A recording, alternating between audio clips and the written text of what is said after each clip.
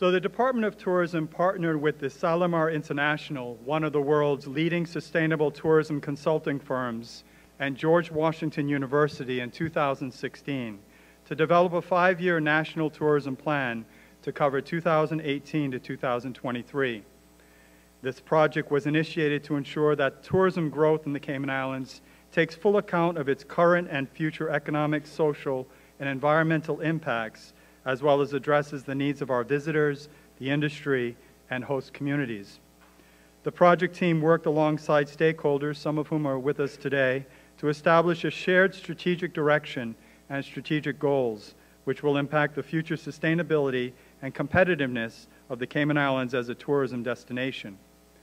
Rosa Harris, Director of Tourism, and her senior team have worked diligently to guide this plan through the consultative process and future implementation stage. She's a strong advocate and a respected leader among her tourism counterparts in the region, and has worked tirelessly along with tourism stakeholders to achieve record-setting air and cruise arrival figures, which have injected hundreds of millions of dollars into the Cayman economy. Rosa and her team continue their quest to differentiate the Cayman Islands from the rest of the competition through innovative promotional image campaigns on social media and across traditional media.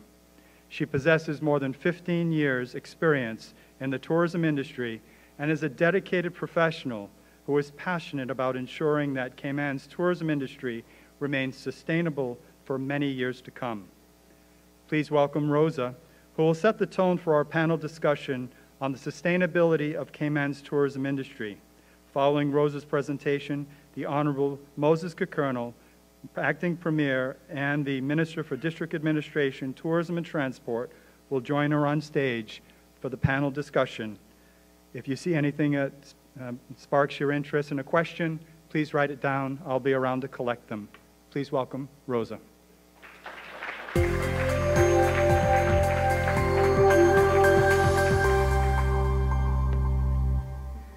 Good afternoon, everyone. Good afternoon, everyone. We'll have coffee later, but you got to stay with me for the next maybe half hour and then for a little bit of a chat. It's a pleasure to be here and to have accepted the Chamber of Commerce invitation. Just to give you an overview of the state of the tourism industry.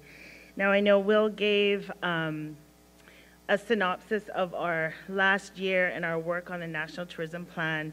We're definitely fine-tuning it, and I have some updates on that. But we're going to give you a synopsis of 2018 and just share some of our thought behind building on the Cayman Islands brand. So I believe, yes, there we go. Let's set the tourism tone for the next hour. So I'll start with a little video from the UK. It's the fleeting moments of beauty that define the perfect escape. The salt on your skin and the heavenly heat.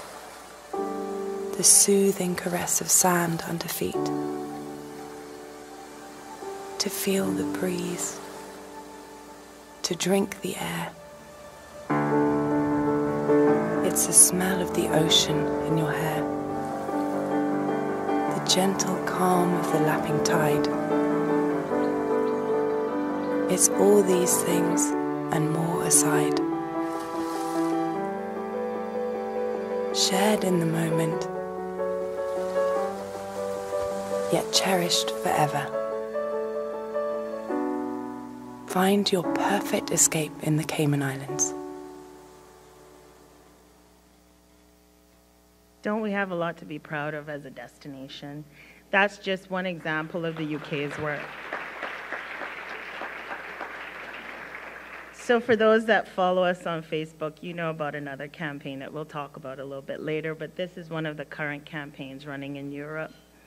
So for today, for the State of the Industry address, what we have planned is just a quick overview of DOT's mandate. A lot of people have different opinions about what DOT should be doing. We'll let you know what our focus areas are and what we've been directed to do on behalf of tourism. We'll give you a little bit of an update on tourism performance. We're not shy about sharing our performance either. And then we'll talk about our national tourism plan and how we get beyond the beach, beyond focusing on sand, sea, and sun, and talk about how we bring benefit to the people of the Cayman Islands through tourism. And then we'll share a little bit about our Dream in Cayman campaign that we're so proud of. So our strategic overview as a Department of Tourism, our vision statement as a department is to responsibly lead the tourism industry and position the Cayman Islands as the warm weather destination of choice. As you know, warm weather spans past the Caribbean. There are many other options for warm weather destinations globally. So we're not just competing on a Caribbean platform, we're competing with the world. Going back to the UK example with the video, they compete against the Indian Ocean based on the demographics and where our office and our activities located in Europe. There are many other options, not just the Caribbean, for warm weather destinations. Our mission is to attract and retain visitation to the Cayman Islands by developing and implementing sustainable policies and initiatives in collaboration with all our stakeholders for the benefit of our people.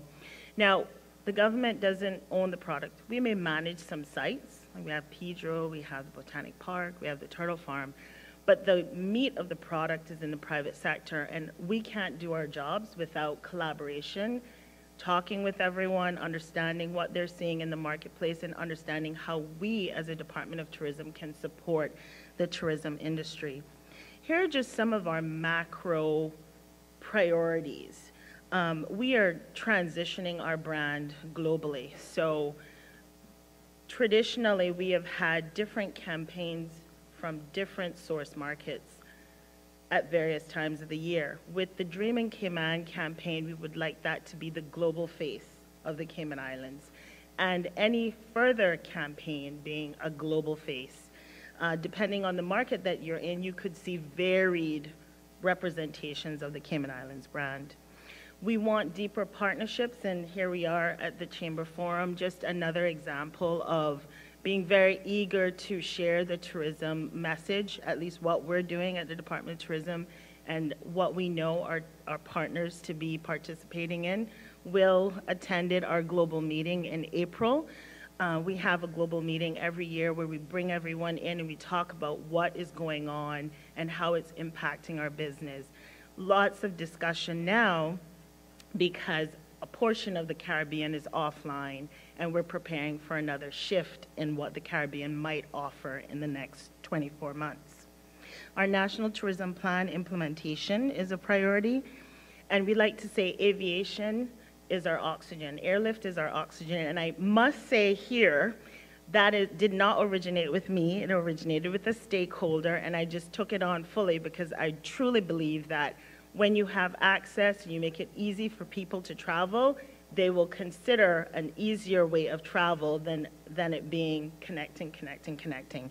So we like to foster relations that will provide us with more direct lift into Cayman. Business intelligence, for any of you who have visited our Cayman.ky or CaymanIslands.ky or our new visit CaymanIslands.com, you would see that we publish our statistics monthly, and you can also manipulate the data. You can slice it for the years that you're interested in to see what type of historical trends they are, and we also publish reports. So we do a monthly report, a biannual, a 9-month snapshot, and an annual report. So there's lots of information that we collect.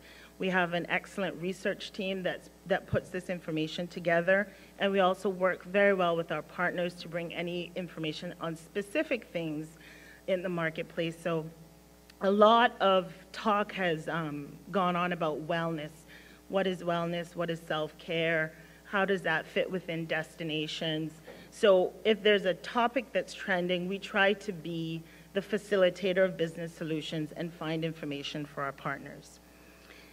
Europe and China are a priority because Europe has been the one region that has been very tumultuous in the last 36 months, maybe a little bit longer, but it has taken some work to try to stabilize through our partnerships with British Airways, tour operators, and just in general being able to stimulate the market.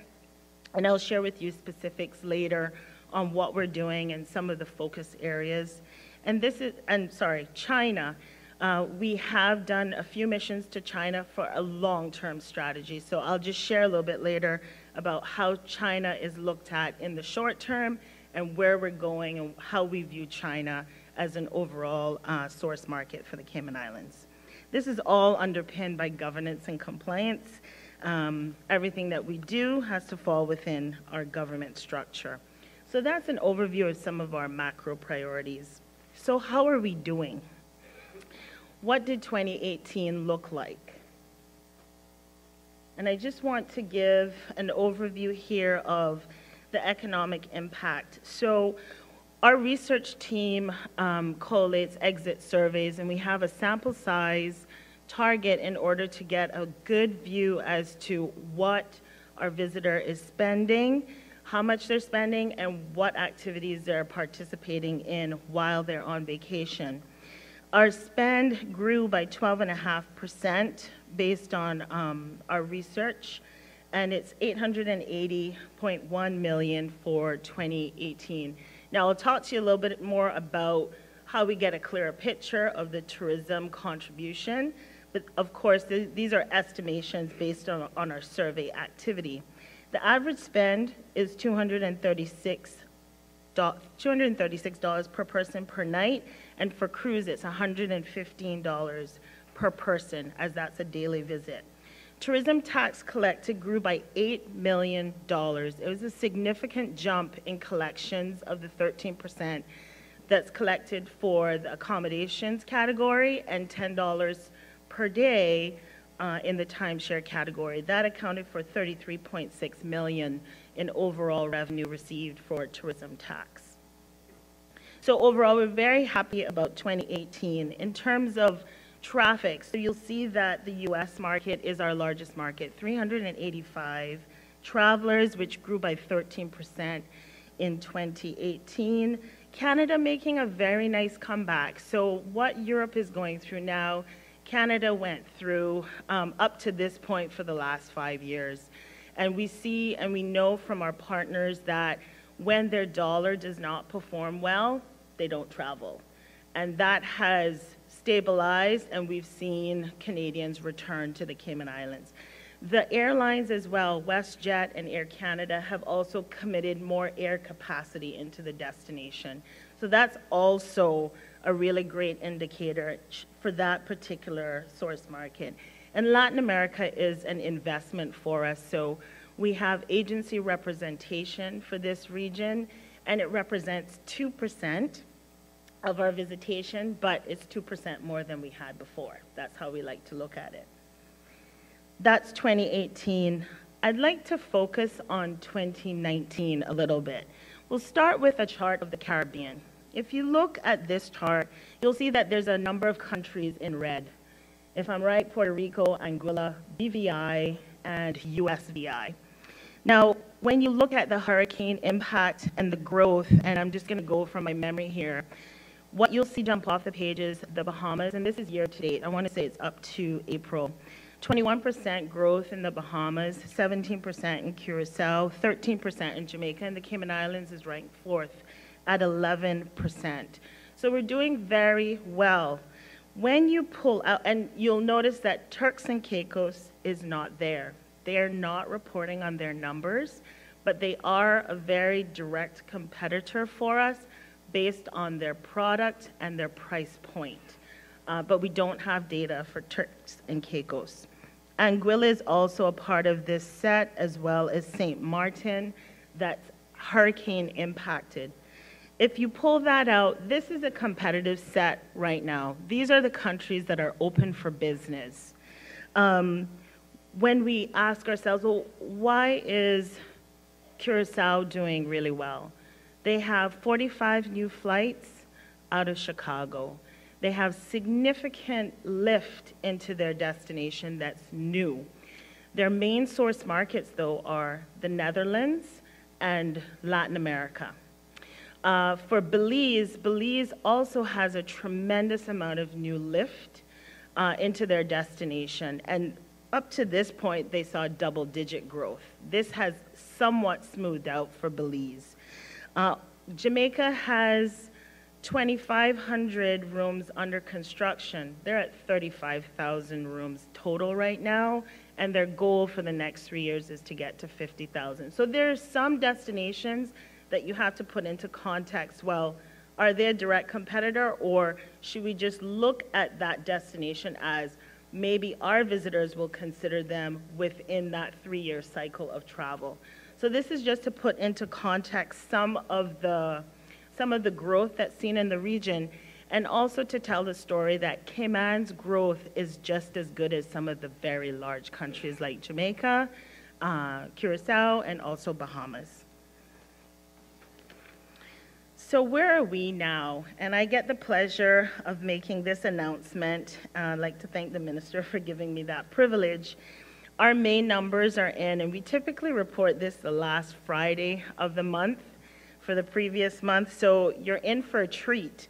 I'm not sure if we've given this information widely, but we welcomed 40,591 visitors in the month of May. This is the first time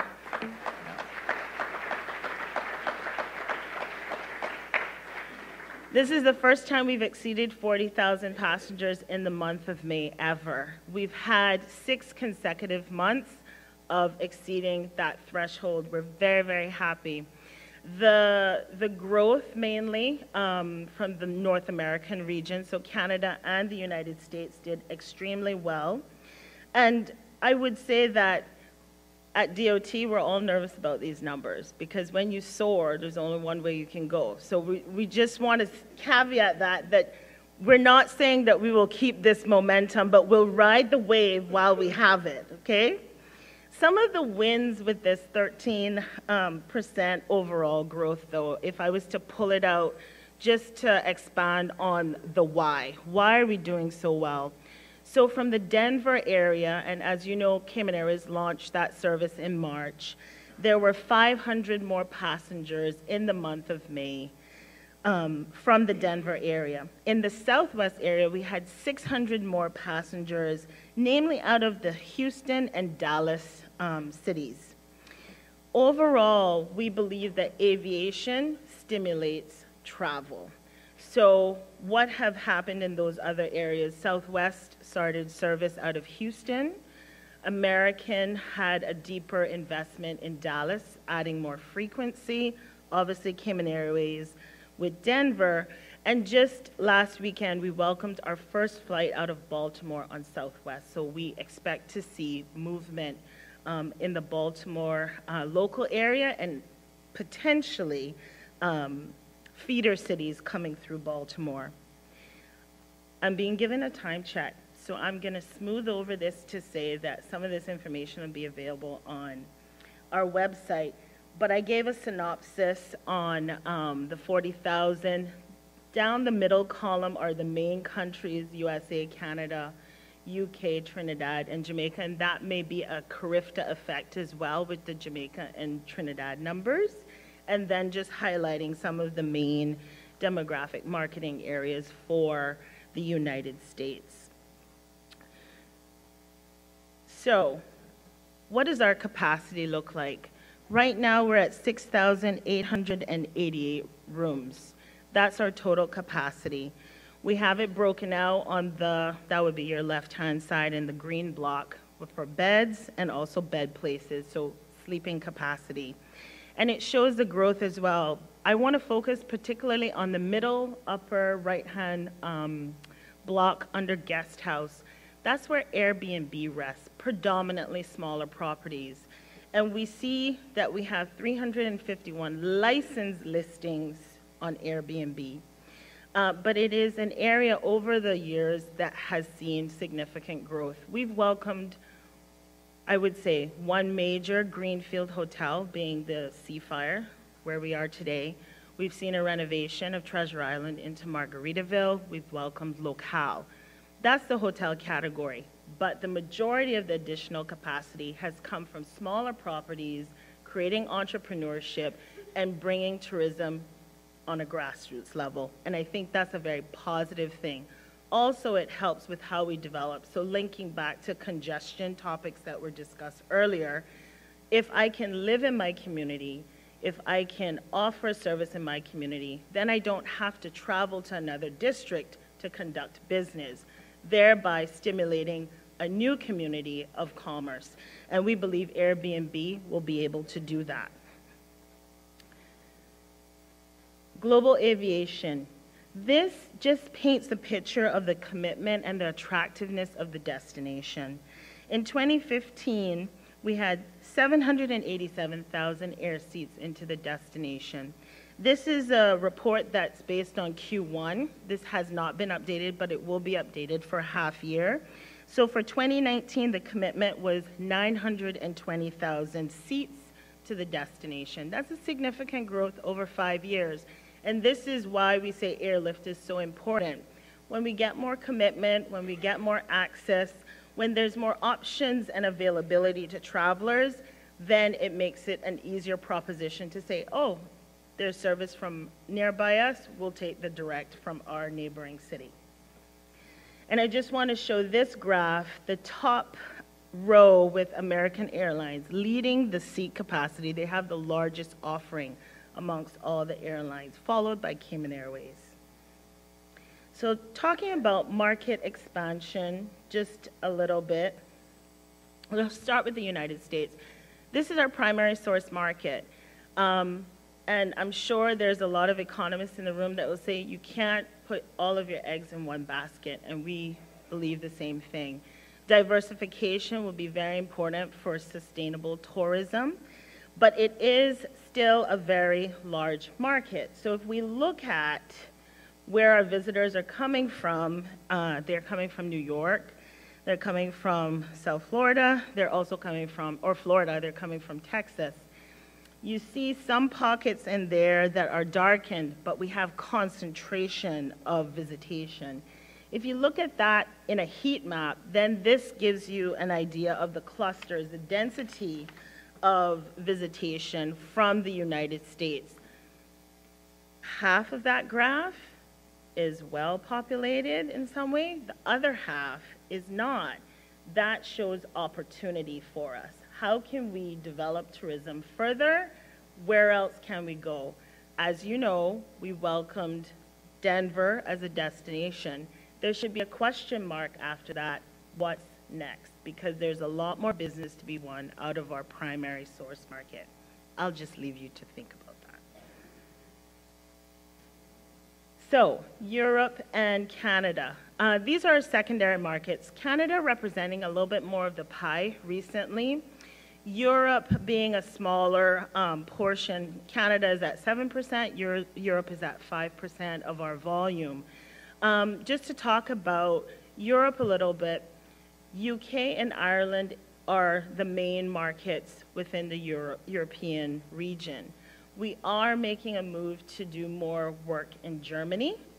Our team has visited Germany, met with tour operators, met with airlines, been able to transport the Cayman Islands brand, and we're very close to electing for a contract with a tour operator to sell the Cayman Islands. We also have a new leader, Mr. Adrian White, who started on June 1st. Adrian's visited the destination already. He left on Friday, had a full overview of all 3 islands and met with partners as well as government. We have a lot of expectations out of Europe, so Adrian's in for quite the feat of turning our European business upside down. LATAM. The 3 countries that are included in our Latin America strategy are Brazil, Argentina, and Mexico. Again, I mentioned it's about 2% of our volume, but still very important. They have quite different personalities. So Brazilians like luxury. They're divers. Argentines like food and nightlife, and they like 3-4-star properties.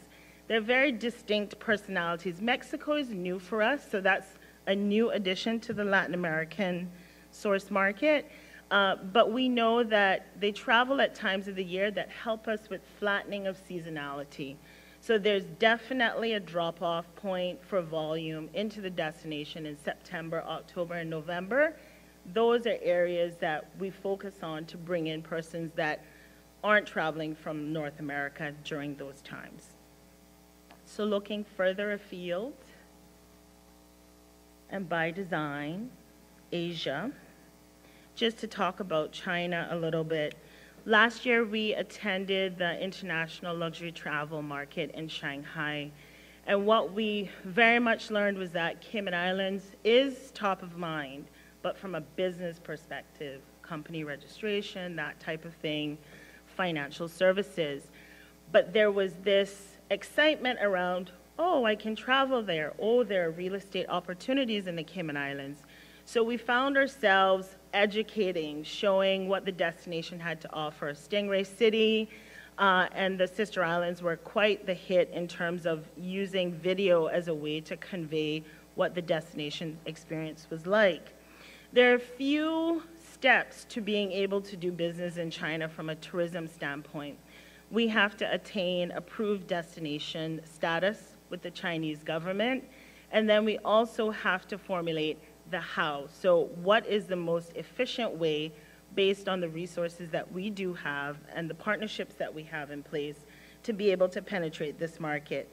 There's also a back end to it. The back end is building the capacity in the destination. Do we have the language? Do we have the cultural sensitivity? Do we have the signage? Do we have all of the amenities that an Asian market traveler would expect for a hotel? And also, do we have the brands? So we have the Mandarin that's been recently announced, but when you visit Asia, there are many other different types of hotel products. There's the Shangri-La, there's the Langhams of the world, there's the Peninsulas.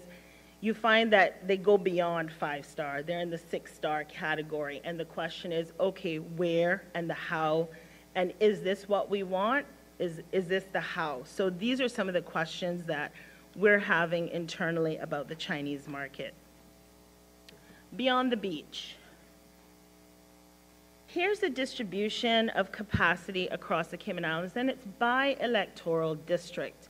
And what you'll find is that 7 Mile Beach, Georgetown is a very mature corridor for tourism. So Georgetown and West Bay have significant capacity as it relates to tourism accommodations. There's a lot more opportunity for the Sister Islands and for the Eastern Districts. And I show this graph because my next kind of phase of discussion goes back to the Airbnb proposition. What we do have, and I know Minister spoke to it earlier in his presentation, was the projects that we know are happening. And this just gives an idea of how Georgetown will transform, and of course, Bodentown, and then also there's a new resort that is proposed for the Eastern District's Barefoot Beach Resort. So when you look at 7 Mile Beach, it's at capacity, and we have no choice but to go beyond 7 Mile Beach and look at areas to develop tourism. Airbnb. I want to talk a little bit about how do we pair the Airbnb discussion with Caymanian entrepreneurship, with living like a local and sharing the Cayman Islands local experience, with the rooms and the tours and the activities. So when you think about the Cayman Islands, we have a lot to offer. And big businesses like Seafire, the Ritz-Carlton, they have their partnerships that are established. But what about the person who has maybe 5 Airbnb properties, who's in the Eastern Districts, who wants activities for their guests? So now we're looking at how do we pair small businesses together? How do we pair a riding tour company with a food provider or caterer and have that be within the confines of their community, their district? How do we bring local experiences rather than having just someone stay at an Airbnb and then having to drive or find transportation elsewhere? This is a major opportunity for small and medium businesses to band together to provide Cayman Islands experiences. With Airbnb, they have a specific category for this. It's called Airbnb Experiences. They're activities designed and led by inspiring locals, so ambassadors for the destination. They go beyond typical tours or classes by immersing guests in the host's unique world. So you're going to live and experience what a local would typically do. It's not a system, it's not a big tour, you don't have audio, LED, whatever. It's that person telling you what they like to do in their Caymanian way and what they feel represents the destination best. So this would be, they term it as earn money leading people of activities you love. So giving the power to the local ambassadors to say, I like going to this fishing spot, let me take you with you. And then you monetize that, well, I just gave you an experience, so here's what it is for my tour. I don't have to leave my district. I take advantage of taking a visitor someplace that you wouldn't typically go, and I'm having an authentic experience. So within DOT, we're hosting a summit to do a scan of how can we really bring small and medium businesses together to be able to have a strong representation on Airbnb experiences. Airbnb started in the Cayman Islands as a bad word. And then we regulated it, and then we fostered a relationship. We have an agreement, and now we're looking at marketing opportunities. So for the first time in our media plan, we actually have bought into Airbnb advertising, which is why this summit of bringing small and medium businesses together is so important, because we have to have an offer. We have to represent the destination. So that'll take place August through, I wouldn't say December of this year. So we've come full circle with a disruptor. First, nobody understood what Airbnb was. They thought it was a threat. We've created a tool to, one, create jobs, entrepreneurship, and now enhance the cultural experience for the Cayman Islands. So Airbnb is a strategic partner that we very much enjoy working with. Saying all that, what does that mean in bringing it back to this economic forums platform? In that, what's the value of tourism? We don't have a formal mechanism outside of tourism revenue to measure the overall tourism impact. Yes, we get sentiment by how many persons work in tourism.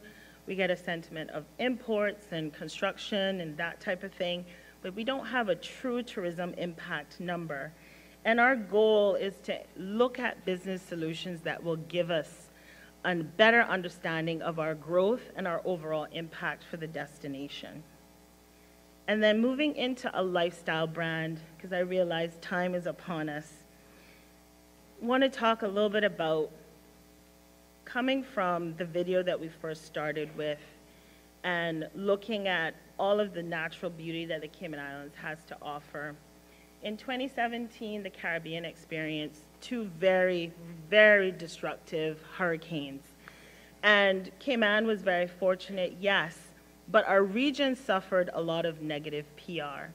And we felt that if we continued to market the Cayman Islands in the same way, we would get the exact same result.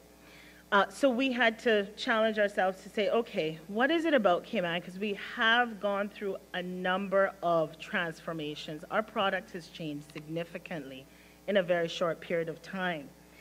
We know we want to flatten seasonality.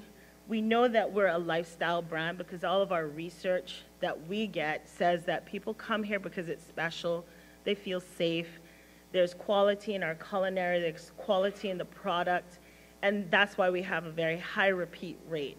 It resonates with our target audience. But how do you communicate a lifestyle brand in a way that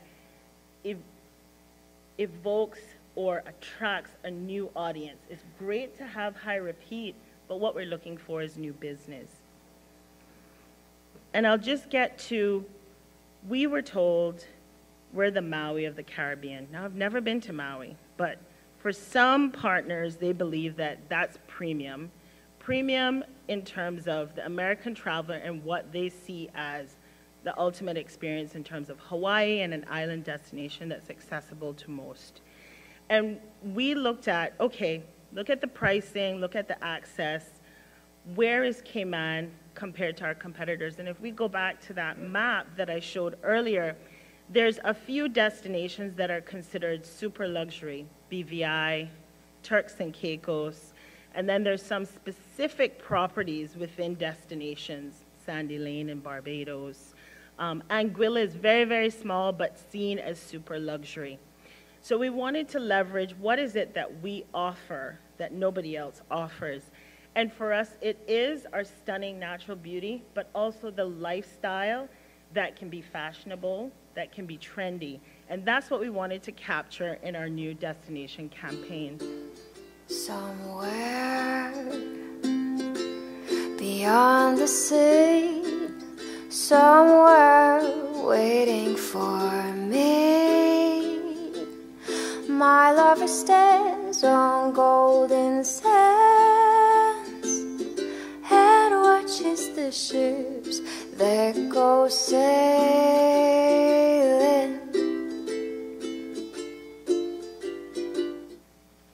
We started with that, I want to say it was the Grammys or the Emmys, in the demographic area of Denver when we wanted to announce Cayman Airways service.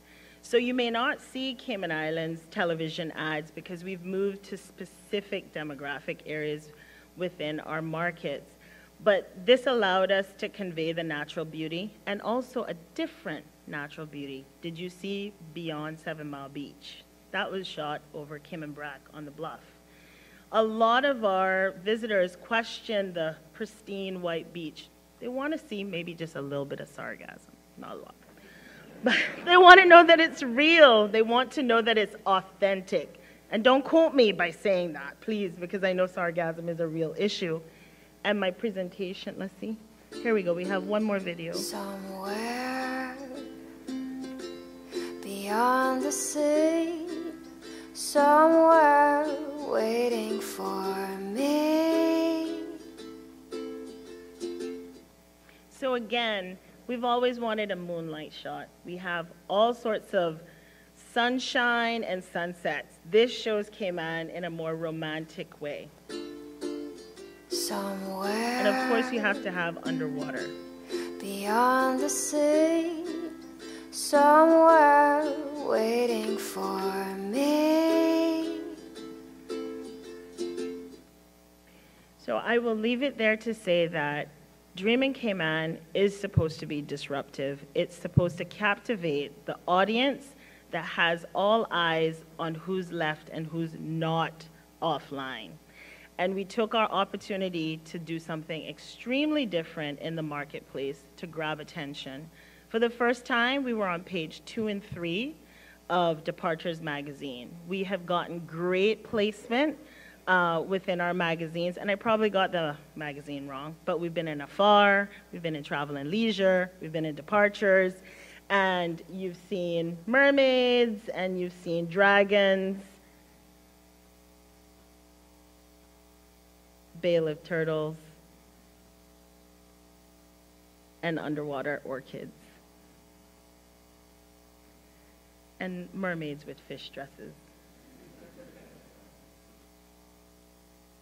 and crystal caves not on the beach, and underwater ballerinas. I'd like to thank you for giving me the time to share a little bit of tourism with you today.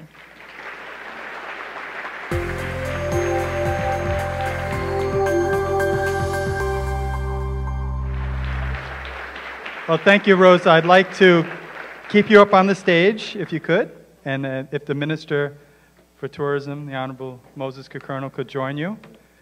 I have, even before your presentation finished, people have been giving me questions, so there's quite a few questions. Some of them are connected, some aren't, so I'll just go through some of these. First off, if I could have you take the microphone, and I just thought, you know, obviously out of courtesy, Rosa, you had the top billing, but we have the Minister with us.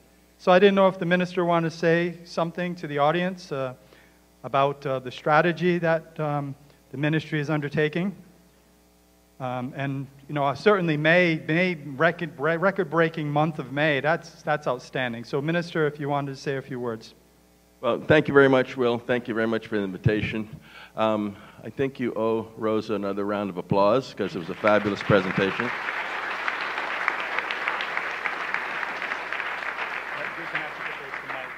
And Rosa and her team do a fantastic job. When you look at the numbers that we're driving to the Cayman Islands, it's very, very positive. We're very excited about not only this year, but the years to come with the stakeholders that we have, the bricks and mortar that's coming out, 20% growth in the next 2 years. We believe that we're in a very good place for tourism. So I'm sure I'll get some questions today, but Rosa will be more than happy to take most of them. Kenneth. Okay, so we'll launch right into the questions. So the first question deals with how will we develop new tourism initiatives to handle the new thousands of people who are coming due to cruise and stay-over tourism? Can we only handle so much on 7 Mile Beach in Stingray City?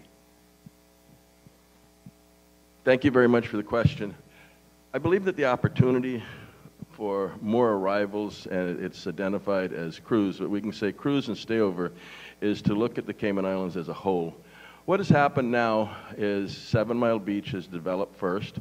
We have been pushing a Go East initiative in the last couple of years especially. And if you look at the opportunities that are available for all 3 islands through the growth, that's the responsibility of government to make sure that everybody benefits from the growth. Rosa spoke about Airbnb. We spent a lot of time in different districts when we were doing a tourism plan, and every district that we were in wants more tourism. Every district that we were in had ideas of what kind of tourism they wanted. So I believe that there's a tremendous potential. I believe that every year we have a lot of graduates coming out of high school, and we've got to get them involved in tourism. And the secret for our tourism product is the Caymanian people themselves. So the next question deals with our taxi industry and rideshare. And some say in the audience that there are some very easy fixes that are just not being addressed. They didn't tell us what those fixes were, but so why they say is the industry taking so long to address some of the issues that they face? Thank you for the question. As a chairperson for public transport, I guess you got ready for me. We have taken the last 18 months to look at the entire public transport sector. We first started with the availability of taxis. So for those going out at night, wanting a late restaurant, journey, wanting to come from the club, there was an unavailability issue of taxis. So we started granting and opening up the category.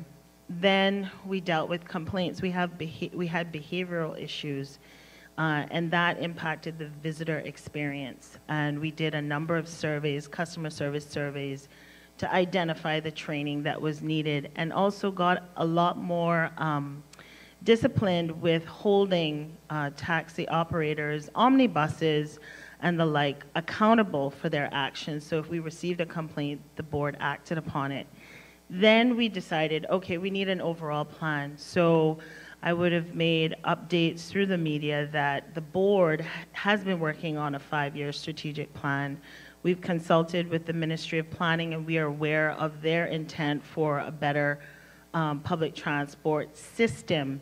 But for the categories that currently exist with Omni and taxi, there needed to be a formulation of what are the priorities for public transport. Regarding the ride share, there are 2 companies that currently have trade and business license or have an intent to operate.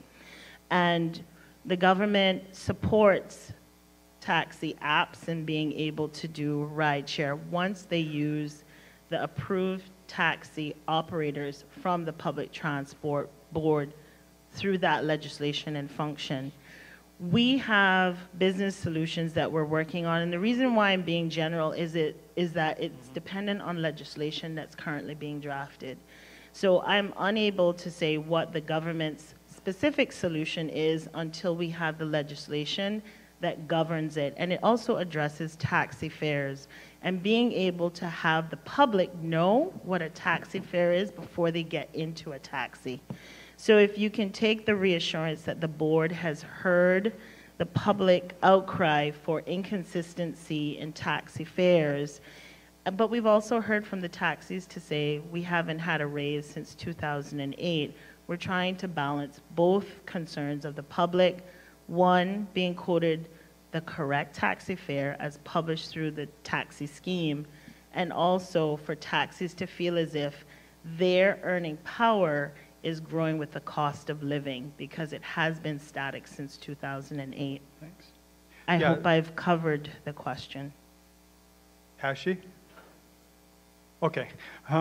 Shouldn't we allow Uber as the next question? I think you kind of referred to that in your response, so you're I think still we should working have on a Caymanian Uber, which is either cabby or flex. I would prefer for the money to stay in the Cayman Islands and for it to be a Caymanian-owned business, and I hope I'm not misspeaking, Minister, but that's why I said that we support the taxi apps that are proposed. The legislation will also propel those two companies by giving them the framework of a new taxi fare scheme, and we'll work with them as well. So we have met with both entities on various occasions. So as you can imagine, there's several questions about the cruise dock, so I'm going to dive right in. Pardon the pun. What is the timeline that government would be able to announce the final bidder for the port? What's the timeline, Minister? 3 weeks. Okay. And then the other one is, should the cruise dock become a reality, do you think overnight cruises will become a reality? You mean cruise ships staying overnight? Ships, yes, cruise ships staying overnight. I don't think so. And what's your view on increasing the population to 100,000 people, and by when? What does that have to do with the cruise dock? These are questions, sir. I think that we all need to be realistic and understand that this country has to grow. And when you look at a carrying capacity, the carrying capacity shouldn't be thrown on top of us in a short period of time.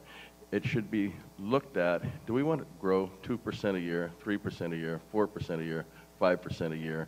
What opportunities does that give? How do we employ the young people that are coming out? How do we attract the type of professionals that we need here?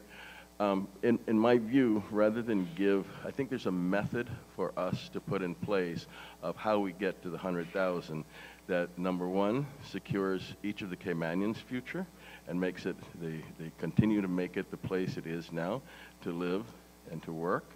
And it's incumbent upon us to start on that journey to make sure we know where we're going. So this may be directly to Rosa, because you may have the statistics, but they want to know what is our repeat visitor rate, and how do we compare, say, to other destinations in the region? I'll lean on my team for the comparison, but our repeat rate is upwards of 50%.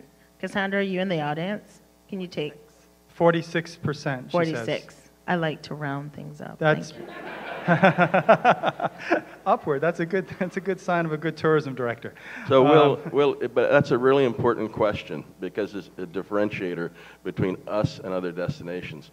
When you have travel professionals that work extremely hard to place people in different countries, and you have a repeat guess of 10, 20%, it's not productive, and it's not the destination of choice when this travel professional sends somebody and they don't want to come back. So why they like the Cayman Islands and why our repeat guests are one of the highest in the region is because we deliver on what the promise is. In fact, I think we over-deliver. So when people visit, what they have thought and what they have purchased and what they believe they're going to get is what they get and more. And that's why the guests continue to come back. And we'll deal with a question on the BRAC. Are there any new hotel developments or signs of any investment that you're aware of, Minister, that can increase the BRAC's tourism capacity? Absolutely. The arrivals on BRAC were up 20% for the last 2 years from the airlift. The DART Corporation bought La Soleil d'Or, and they're in the process now of reopening it under one of their brands, and they've just advertised for more workers. The Tibbetts family is looking at expanding the BRAC Reef Beach Resort, and they've got the plans done for the rooms they're going to add. There's another major group that's looking for the property's already purchased. The plans haven't been turned in, but they're right in the stage of starting to prepare their plans, and that's on the east side of the Cayman BRAC on the bluff, so it'd be a very exciting project. And the Airbnb numbers continue to grow, so we're pleased with the growth of the BRAC right now. Next question deals with marketing and branding, and it says we are aimed at a target market, which is quality versus quantity. It says, why are we spending so much on cruise tourism and not investing even more in the stay-over product? Really good question. I'd like to take you back 6 years when I got the ministry. What we had then was an airport that was subscribed with the number of people coming through. We had a period of about 15 years that people had talked about doing a new airport, and we had about 280,000 arrivals for the year. We had 1.3 million arrivals for cruise in that year, and the economy itself was creeping along and wondering what could we do. So we want both. We want stay-over and we want cruise. Stay-over, the average spend is around $1,500 average, and if that's for 7 days, and the average spend on a cruise is $100 a day, so 7 days, that's $700. So a cruise visitor spends half. So both of these can be drivers for our economy. We need to understand how we make it easier and how we get more out of each one of them and how we strike the balance that we need. If you go down to the cruise port in the morning, you will see over 300 taxi drivers that every one of those are Caymanian, and their families depend on the livelihood that they're making. I personally believe that we need to make sure that each one of them know there's a good future there and know that it's going to continue and know there's a growth potential. That's the balance that we have to strike with our cruise product. Now, if you ask me, am I pleased with how the cruise mix goes right now because they only spend $100 a day? I'll tell you I'm not. St. Martin has a spend of $185 a day. That's where Cayman should be. But we have to do certain things for the infrastructure to make that happen. In the same way that when we looked at the airport, we had great plans, but we didn't have any money. So we had to build an airport with no money. So we took the passenger fee and we leveraged cash flow and we built a $60 million airport that is now going to be expanded and lengthened the runway and the jetways put in. So that is moving forward in a very good way, and we see that this year we hope to top 500,000 stayover visitors, and friends and family are able to enjoy the airport. So I think we have to be realistic. We need both for our economy. We're tapping around 30% of the economy, and we need to understand that you can't grow this product if you don't invest in the infrastructure for it. So the last two questions, because we have to go to the coffee break. We're 5 minutes over. Okay? Don't blame me. Yes, it was me. Just teasing. So basically, we didn't really see anything about medical tourism in your strategy. So is there a strategy for medical tourism, and how significant is that going to be for you? So we've had this internal discussion. We like to call it destination healthcare, because when you say medical tourism, it doesn't really translate to the same thing when you're engaging with providers to discuss, what's happening in the destination. When we talk to airlines, they very much get it. They understand having facilities that offer first-class services will drive traffic on the airplanes into the Cayman Islands. Where we would like to focus is best in class. So there are clinics that exist here. I use the stem cell clinic, for example, that kind of flew under the radar for a long time until we started to do our research. Obviously, there's Health City. We have first-class care in Cayman Brac. That's always a question when it comes to an island experience. Well, what type of health care do you have? Will we be able to get the best care should something happen to us? And that discussion comes up with group travel, when you have a lot of persons coming into the destination as a part of a company all at one time. We have a portion of our website that provides information. It's the linkage between the fact that our research tells us that almost 92% of our visitation come for recreational activity and leisure, and making the bridge to how do we support the medical tourism, furthering the growth and also the expansion of the Cayman Islands and the capability. So it's about the capability of the services offered and where it's offered. So that's an ongoing discussion as to how do we envelope it into what is mainly a travel strategy within the Department of Tourism. Thank you. The final question is probably maybe the most controversial. It's about, obviously, the people and the referendum that they're trying to have government sanction for them. The question comes down to, will the government listen to that? And what is the government's view on that referendum? Or will the government continue with its own plan, which will be to ultimately go through the process of selecting a bidder and proceeding forward with your strategy? Very good question. The government obviously is bound by the Constitution. The Constitution gives the right for a people-initiated referendum, which is the process that's being gone through now. When the part of the process that's happening now is certifying the signatures. When that is completed, if it is that there are enough signatures for a referendum, it then goes to Cabinet, and at that point, Cabinet will take the decision based on where we are. We have a law we'll have to pass in the LA for it. We'll have to consider that, debate that, and then we also have the issues of the referendum sitting there. So I think that's one part of it. The other part of it is that you can't run a country by referendum. If everything we're going to have to take a decision on has to be a referendum, we won't get a whole lot done. So at this point, we have a green light. We've spent $9 million with PricewaterhouseCoopers, KPMG, the best companies in class to give us the information. When it was first said that if there was going to be an issue at 7 Mile Beach, when the environmental assessment came back, the Beard Group, world recognized, said there would be no issue. We said if there had been, we were going to stop. We went forward. The process itself demands that there's no government signature guaranteeing the funds. It means that there will be a loan, and that loan will be paid back by the people who have the license, the winning bidder.